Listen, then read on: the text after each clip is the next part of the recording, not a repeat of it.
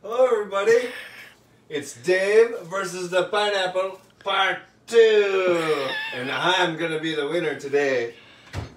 Learned a few tricks. Our pineapples are not squishy. They are very firm, but ready to eat. As proof, I tried it once off camera just so I wouldn't make an arse out of myself more than I usually do.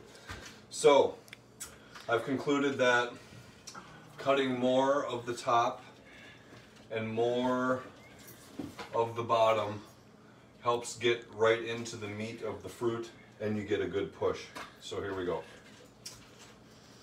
Yeah, that's about what I did last time. And I have a bread knife here that really makes quick work of it. Kind of saws through rather than trying to slice it. Trying to chop, you get to kind of saw through a little bit. There we go. Alright, so I think I'm going to be in good shape again. Okay, and I did it upside down because there's just more surface area here. It's smaller on this end and I didn't quite cut it square, so you're looking for that core. There's a definite circle there. And you're lining that up with the circle portion of the pineapple wedger. Good job. I'm proud of you. I've been practicing all week.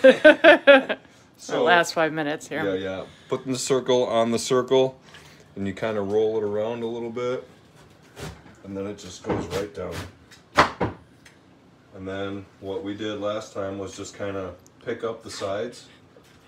Yes, Dion, he did. Okay. You want me to help you again? Yeah, I'll hold it down if you want to do the exciting part.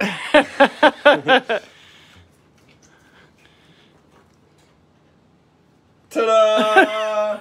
I'm excited. How about you? Okay.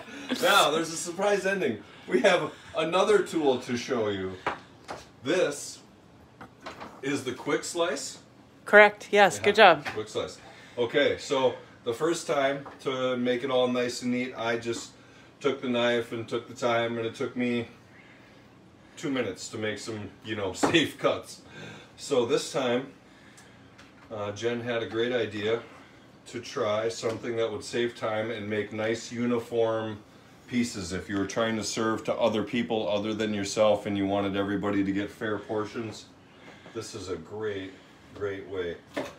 So we do that, and apparently there's a life hack where I can just do this,